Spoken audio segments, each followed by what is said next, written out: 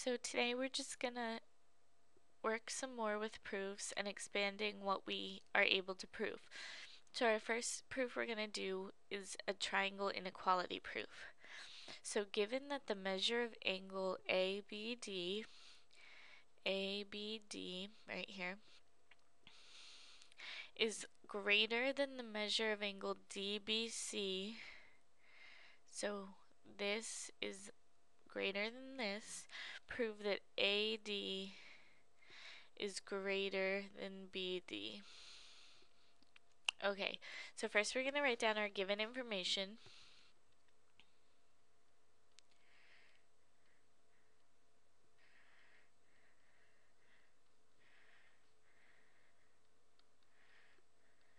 And that is given to us. Okay.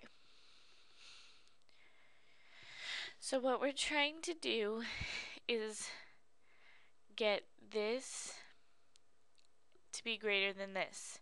So you want to think back a little bit and remember the deal with triangle inequality.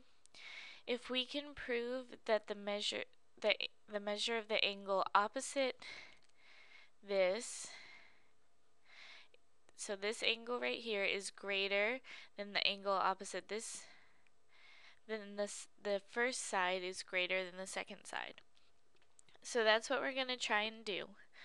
So for our next step, we can say that DBC, so this smaller angle right here, is greater than DAB, which is right here. Or sorry, not DA. Yeah, DBC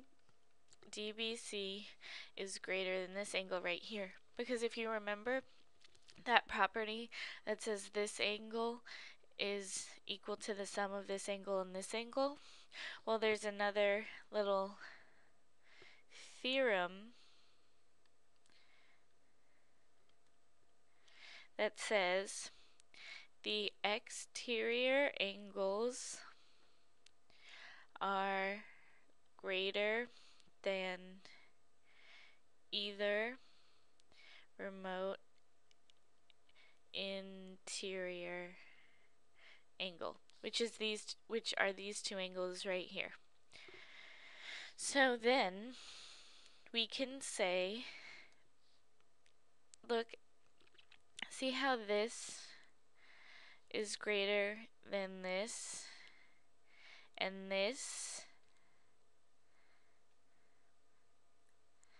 is greater than this? Well, if the measure of angle ABD is greater than the measure of DBC, doesn't that mean it's also greater than DAB? Because it's greater than DBC, which is greater than DAB. So we're going to use our transitive property to say that the measure of angle ABD is greater than the measure of angle DAB. And all we're doing is we're sliding this onto the end. Is greater than that, which is greater than that. And that's transitive property, where if A equals B and B equals C, A equals C. Okay, now we have one last step. So remember how I said that the bigger side is opposite the bigger angle? Well, since we know that this angle right here is bigger than DAB, that means that the side opposite B, which is AD, is greater than the side opposite A, which is DB. So therefore, AD is greater than BD if a triangle in a triangle, if two angles are not congruent, then the bigger side lies across the bigger angle. And we're done. You always want your last statement to match the prove statement you're given in the problem. Okay. Given BO is congruent,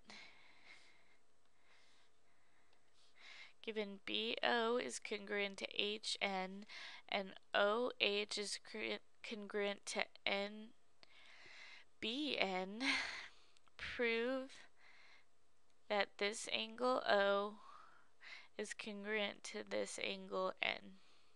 Okay, so we're going to write our given first. BO is congruent to HN and OH is congruent to BN. Given. Okay, now if we want to be able to say that this is congruent, there's something we can do. If we prove that the triangles are congruent first, we can then say that their corresponding parts are congruent. So far we have one angle, or one side is equal to one side, two sides is equal to two sides, and then they share this side right here, BH. So we can say that BH is congruent to BH, reflexive property.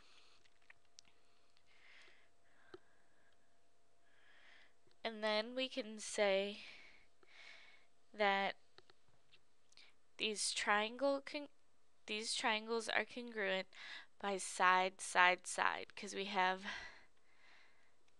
three pairs of congruent sides. So triangle BOH is congruent to triangle HNB by side, side, side. And then we can say that angle O is congruent to angle N because you remember when we have congruent triangles, their corresponding parts are also congruent. So if two congruent triangles corresponding parts are also congruent. And that's all we have to do for that one. So that's all we're going to do with proofs today. But in our next lesson, we're going to do some new kind of proofs.